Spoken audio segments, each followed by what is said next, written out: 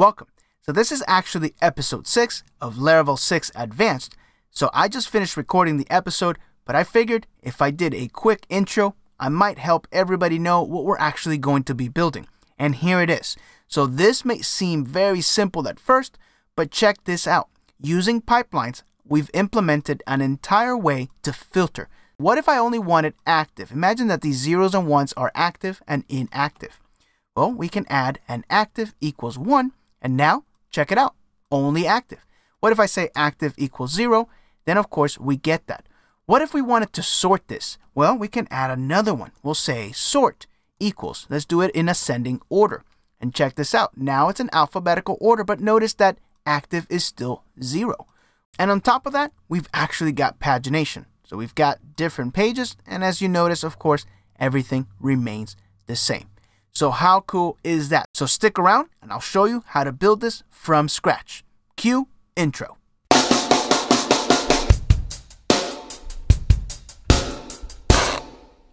Welcome back. So in this episode, we're going to be talking about pipelines. Now, as a very quick aside, a pipeline is actually a design pattern found in object-oriented programming. Now, luckily for us, Laravel actually ships with an implementation of pipeline, so we don't actually have to implement it from scratch. We can simply just use it. However, I'm in the Laravel documentations, and if I type in pipeline or pipelines, truthfully, nothing comes up. And this is because pipelines is one of those not really public-facing things about Laravel. Now, as you get deeper and deeper in your learning of Laravel, you can leverage some of the things that Laravel actually uses internally to your advantage in your application. And pipelines is one of those things. So up front, let's take a couple of minutes to explore how pipelines are actually used in the Laravel framework. Then let's do something very, very cool with a real-world example of filtering posts. And this is something that can be implemented in many different ways, but a pipeline is a perfect example of how to actually do it. So let's jump right to it. I have a fresh installation here of Laravel. The only thing I've done is set up a database behind the scenes, and I set up from posts for the example that we're going to be working with today. But I'll go through all of that when the time comes. So let's start right off the bat. What is a pipeline? So a pipeline, imagine, is as if you were putting together pipes, and each pipe could be a straight pipe, maybe it could be a bent pipe, a 90 degree, a 45 elbow, or maybe it could end and you can hook up a hose to it. So a pipeline, imagine it as a real pipe. So how does that translate into code? Well, in code, a lot of times you'll have steps. So something comes in and we need to take the necessary steps to get it ready for its final destination. And that's what pipelines help you do. So let's explore middleware. We've talked about middleware in the channel before. Definitely check out the lesson on how to create middlewares. We're more interested about how it actually works. So if we go inside the apps directory, inside the HTTP directory, we have our middleware. When your request comes in, it runs through a series of tasks, and it's either a pass or fail kind of situation. It either throws an exception or it handles it in a particular way. Now, these middleware here are actually registered in a kernel. So to find the kernel, this is the one we're looking for. There are two kernels in Laravel. One is for console and one is for HTTP requests. We are talking about HTTP requests, so this is the kernel that you're looking at. So here it is. This right here is basically a pipeline. So as your request comes in, there's going to be a certain number of steps that the request goes through. We see here 5 of those. Now, just as a quick aside, what are some of these? Well, for example, it checks if the application is in maintenance mode. And if it is, let's actually check out what it does. Now, when we go into this check for maintenance, well, there's nothing here. However, there is an actual check for maintenance that is inside the vendor directory.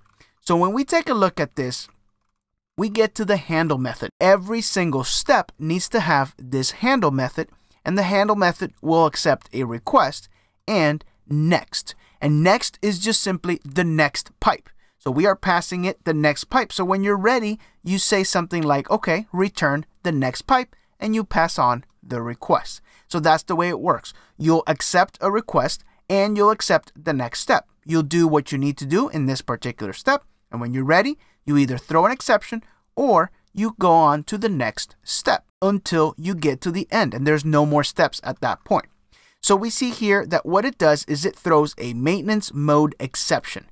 So it runs through the entire application, and if it determines that the app is down for maintenance, and we can actually dive into what this is, but basically what it does is it actually adds a small hidden file in the application that tells Laravel that the application is down for maintenance. That's just the way it works. A little bit outside of scope of this lesson, but in here, it actually goes in and you see, tries to find this file in the storage path. And if it does find it, it's going to be inside framework and down. Then of course, the application is in down mode. If not, then notice that this is actually outside of this if statement. So if the application is down for maintenance, it'll perform this. Otherwise, here it is. We are just returning the next step in the request. So where do you see pipeline? Well, so far we haven't seen pipeline anywhere in this. And the reason for that, we need to dive a little bit deeper into how middleware are actually applied. So let's go back to the kernel class, and we see that this kernel class actually extends HTTP kernel. That is just an alias for Illuminate Foundation HTTP kernel. Let's jump into this class, and this is the true implementation of the kernel class. So now if we take a look right off the bat, right up here, we see that we have this pipeline. So there we go. We finally actually see some pipeline action. So let me actually skip ahead to send request through the router. So the way that it works is that the request comes in, and then Laravel tries to go ahead and run the entire request through every single registered middleware, and then it actually dispatches to the router. So we know where we're actually going to be going. So we see this here. New pipeline. So to the pipeline, we pass the application, and then we send the request through the pipes. Now, it does do a quick check here because there is a should skip middleware, and if that's turned off, then of course, it's just going to be empty. Now, notice that this is just an array. So the through method accepts an array, and the array is built up using this middleware. Or, of course, if it's skipped, then it's just an empty array. Then we actually just go ahead and dispatch to the router. So that's the way it works. Now we can keep going deeper and deeper into the foundation of Laravel, but let's explore the example. And I think that this will drive the point home. Let me close everything up and let me show you what I've set up for this example. I have this test project here, and these are just titles of posts and then a column of whether they are active or not. So all I have done is there is a create post migration that just simply has a string of title, and we have a small integer of active. So I do have a post factory, and if we pull that up, all I have is just a title with a faker sentence of 2 words, and then we have a random integer of 0 or 1. It will just randomly generate an active or inactive post. Okay, then I do have a post controller, but it's not doing much right now. It just fetches all of the posts, and then it pulls open this post index view. Now this index view, all it has is just a simple HTML table, and then for each post, we actually just have a row. Very, very simple setup. I didn't want to bore you with the setup for this, but at the end of the day, this is what we have. It's just a list. So the first thing I want to do is I want to show you how I would do this if we were not to use pipelines. So here's the way it would work. Let's say that I want to filter between active and inactive posts. So you may add a query string here and just say, okay, so I want everything where active equals 1. Right now, that doesn't do anything. So let's make it work. Let's go back to the post controller and let's do all of our work here. First of all, I can't just fetch all of the posts. I actually only need to fetch the ones if we have an actual active state. So here's what we could do. We could just grab a query, and this will return a query builder for us so we can continue to chain things to it. We could say, okay, if the request has a key of active, in that case, I know I need to do something to my query. I would need to take my posts query, and I would need to set a where statement, and then we'll say, okay, we're active, and we can set that equal to whatever was passed in from the request. So if 1 was passed in, this would be equal to 1. And then at the end, I would need to actually fetch my posts from the database, right? So I need to call the get method on it. I do need to save this because I do now have a collection. So we'll save that to posts. And now if we hit refresh, there we go. We now have all posts that are equal to 1. Now, of course, if I hit 0 on this, then we get 0. And if I hit something that doesn't exist, like 2, then of course we just get nothing. All right, fair enough. But now let's take it to the next level. What if I wanted to sort by title? So maybe I would think of something like, okay, and I want to sort ascending. Okay, but that of course doesn't work. We'll have to repeat this. Bear with me. Let's do it one more time. So we'll say sort, and now we need to do an order by, right? All basic Laravel stuff. So we need to do an order by on the title column, and we'll set it to whatever sort is. Okay, does that work? Yep, that works. And of course we could say, okay, give me in descending order, and we see we have V coming back up in alphabetical reverse order. Great, but as you can tell, this is probably going to break very, very quickly. So in comes pipeline. Let's go ahead and refactor this code to use pipeline instead. We can use the underlying pipeline implementation that ships with Laravel. And this is going to save us a ton of time.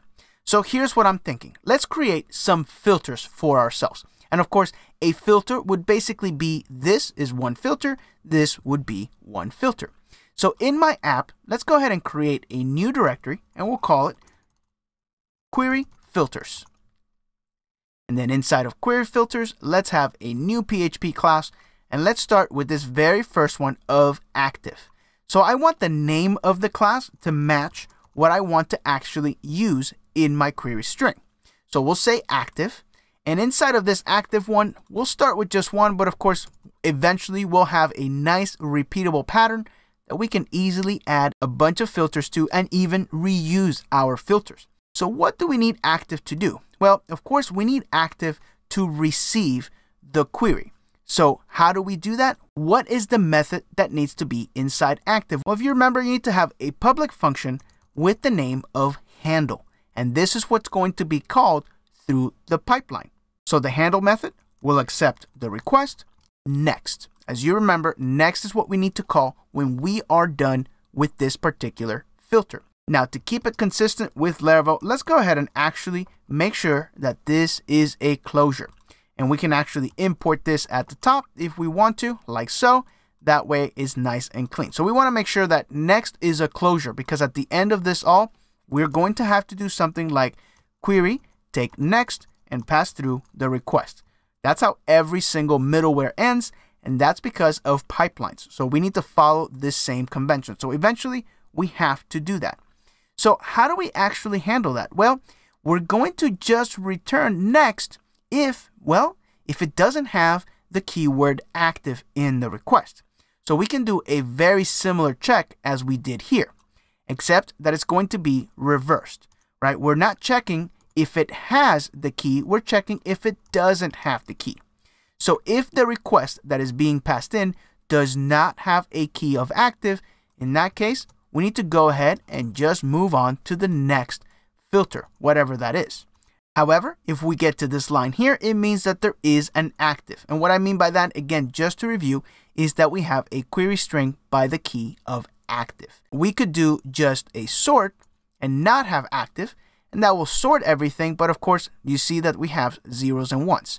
So we don't know when active is present on the request and when active is not. So that's why we need to check to make sure that we do in fact want to actually do any sort of filtering based upon active. So with that in mind, what do we need to do in here? We're going to return some sort of, well, we need a builder. So how do we get our builder into this active class? As it turns out, this right here is actually our builder, because at this stage, this is our builder. So we are just simply returning our builder. We can save this to a variable just to keep it nice and clean. So we could say, okay, our builder is actually the next one.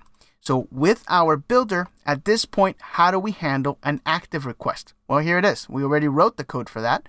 So we could just simply grab this code and bring it over to active. All right, so that is going to be working for us. We need to hook all of this up. And that's where the magic happens with pipelines.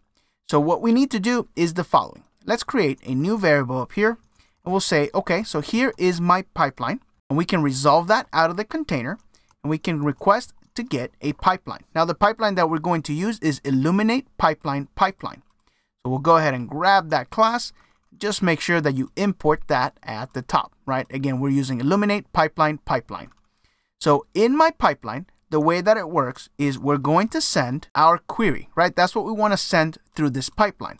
I'm going to actually move this post query because that's what we want to send through this pipeline, right? We have this empty query that just fetches all of these posts. We want to run each of them through each of our query filters. So once we have that query sent through the pipeline, what are we going to do? Well, we need to run them through the following array of pipes. And of course, right now, we just have the one. So we'll say app, query filters, and then we'll grab active class. Again, we'll add these more as we have more filters. So once we're done sending it through, well, what do we need? Well, we just need to return whatever my query builder at the end of all this is. That's what I need. So we can actually call then return. Just go ahead and return whatever you have. Okay, let's go ahead and die and dump just the pipeline, just to stop the process so we can see what we actually have. Let's clean up our code. Let's go ahead and try to hit refresh, and let's see what we get back. The first thing is we get a call to undefined method pipeline through. I misspelled it. Let's fix that. There we go. All right. And then we have, another misspell, then return. I'm sure you saw that. There we go. All right. So we have a builder instance at this point. So to actually see it, why don't we actually perform the query? So let's go ahead and do a get right at the end of this, and let's see what we get. We get a collection of 100 posts. So that makes total sense because notice that active is not in the request. Let's go ahead and add active. So we'll say active equals, let's grab all of my active posts. And now we get 56. Notice how we have 56. So that is actually working. How cool is that? All right, so let's not get ahead of ourselves. Let's create another query filter, and then we'll do a big round of refactoring to actually make this really, really simple to do. So let's save this active one, and let's do another one for the sorting. Remember, this was the other one that I had here, is this sorting in descending order. So let's do sort. This stays the same, except that we are looking for sort this time. We'll get our builder, and then what do we need to do with our builder? Well, we already have it down here. So we'll go ahead and order by. We'll bring that into this one. And there we go. So what's the next step? Well, we need to add that to our pipelines. So let's add this right here as sort. And we can actually get rid of all of this all together. And all we would really need is just this pipeline get. Now, pipeline doesn't quite make sense here. Really, this is my posts. So let's rename that to posts. And in that case, I can actually get rid of this altogether. And as a matter of fact, I can actually inline this get right here. And we can get rid of that line. And that's starting to look much, much cleaner. All right, let's hit refresh. There we go. So descending order, ascending order. How awesome is that? How easy was it to implement this? Let's go to inactive only. We can get rid of one or both, and it still all works exactly the same. So pretty cool. All right, let's start a round of refactoring to make this even cleaner. I want to extract an abstract class that I can unload some of this logic, because if you notice, we're already starting to have some repetition, and I definitely don't want that. So let's create an abstract class, and we'll simply call it filter. This is going to be the class that all of them will extend. And let's start to unload some of this logic. So the first thing I want to do is actually, let me make this an abstract class. There we go. And now we can come back here and say, okay, so this extends filter. And then let me copy that over to my active. And so here we are. So we know that we're going to have to check if this key exists every single time. So wouldn't it make a little bit more sense if we move that up to the parent? Sure, I think it does. So let me grab my entire handle method from one of the filters. And what I really want to do is I kind of want to just leave the handle method inside my abstract class and maybe just have an individual method maybe call it apply filters that actually handles the filtering part. So that way, whenever we regenerate one of these classes, I wouldn't have to do something like parent handle, right? And because then I would have to pass in the request, and then I would have to pass in next. So that's still kind of dirty. I don't want to have to do that. Let me undo that. We'll come back, and I think that this solution is going to be a little bit cleaner for us. So yes, we're going to do this, but then let's simply just delegate to a new method. So we'll return this, and again, it's a method that doesn't exist. We'll call it apply filter. And so to apply filter, we need to pass in a builder, right? That would make more sense. So I can actually move this line back up here. That way we could just have a filter and we don't have to worry about this next and request and all of that. So let's go ahead and make sure that anybody who extends this class follows the contract. We're going to be looking for a protected function called apply filter. And we know that this is going to accept a builder, but this of course needs to be abstract. Otherwise, we're going to have to actually put a body, and we're not interested in a body. We just want every single class to handle this for us. So, all right, so now that we have this, let's clean up this sort. So we're not going to have a handle method anymore. What we're going to have is a protected function of apply filter. And this already has our query. So all I need to do is this one line right here. So I'll bring the return builder order by, and I can get rid of all of this. And here is my final sort filter. How much cleaner is that? So because we refactored some of this repetitive logic out of our actual filter, our filter itself is very, very clean. Let's do the same refactor in active. So again, we're going to need that apply filters function, and all it needs is this because we're getting our builder already. And I can get rid of all of this right here. So right now, in my filter, I'm actually putting sort. So we need a way to do this dynamically. And again, we have this active class and we have this sort class. So we can actually use a Laravel provided helper function that is called class base name. Let me show you what it actually does very quickly. So right here, my handle method, I'm just going to do a die and dump, and I'm going to show you what class base name will do for us. So I'm just going to pass in this at this stage. I'll hit refresh here, and notice that it says active. So that's the very first class that we actually hit. It has a capital A, and furthermore, imagine that the class actually had two names, something like something else. Right? What would you want this to actually be? Well, something else should probably translate to something underscore else. So we need that to be in snake case. So let's actually extract this into its own method. So let's figure out a way to get our key from the class name. So let's create a new method of filter name. All right, so filter name, let's go ahead and actually add this method, and it'll be protected. And filter name is going to return basically the same thing we had up there. So we'll say, give me, we can use str, that's Illuminate support str, and we do have a snake case right here.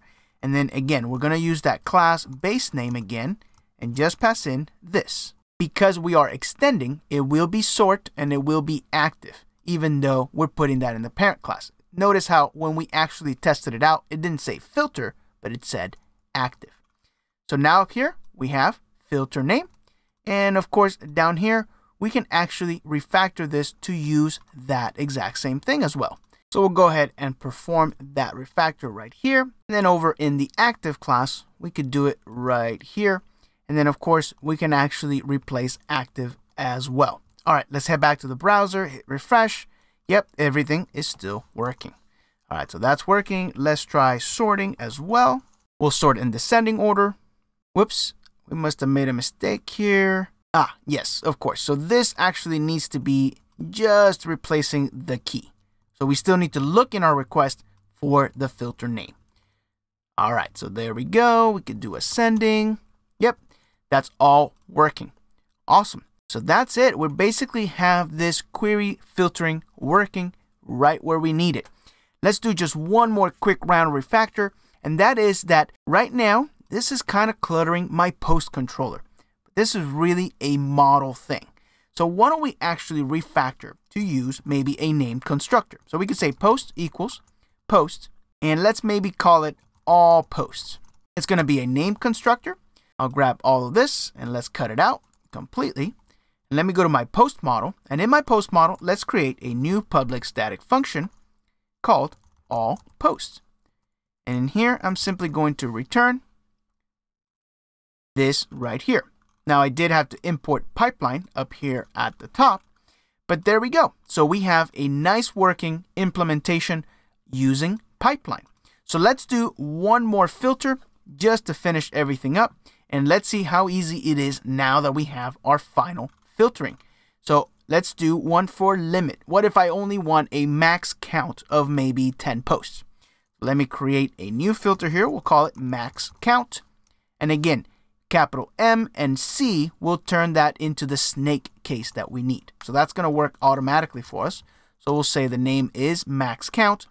So in here, we'll simply take as many as we have in our request. So that's it. Now we just need to register that as one of our filters. So we'll say max count. And let's go ahead and add that in. Now we'll say max underscore count equals maybe just grab 10. And there we go. So we get 10. Now if we want 10 inactive ones, now we get 10 inactive ones. Same thing with descending. It all works. How awesome is that? You may be wondering, well, is this like pagination? And it's definitely not like pagination. If you wanted to do pagination, we can tag that on top of all of this. So pagination would still work. Check this out. So if you know anything about pagination, you know that, of course, instead of getting something, you will actually have to paginate the results. And let's just keep it at 5 just for the sake of this example. When we hit refresh, now we have 5 posts. So one small caveat about this is the following. Let me go back to my index method. Let me actually go ahead and output out the links. So we'll say posts, links, so we can actually move between pages. And so when I go to page 2, notice what happens to all of my query filters. I'm going to hit page 2. Whoops, they're all gone. So that's not exactly what we want, because if we did that, now we have active posts. So we need a way of just telling Laravel to not erase whatever query filters I already have. I simply just want you to paginate. And it's a bit of a trick, but the way that it works is that we need to grab and actually append everything except the actual input. So we could use the appends method. And in here, we can simply say, okay, so grab all of my request inputs and then go ahead and fetch my links. So let me hit refresh. And notice down here, when I hover over 2, notice that the address has everything that we need. So there we go. So now we have pagination and filtering all working thanks to pipelines. So pipelines just makes this easy and so clean. And again, if we needed another filter, you saw how easy it was to add yet another filter. All we need to do is just create a class and go ahead and add it. And because we have access to the actual query builder right in here, we can perform any sort of stuff right from the builder. So this is what's going to allow us to actually have really advanced filtering built in. But again, it's all driven by pipeline. So pipeline, again, is a very, very useful object-oriented design pattern and a great implementation that ships right with Laravel that we can tap into and use to our advantage in our applications. So that's going to complete our lesson today. As always, don't forget to subscribe, and thanks for watching.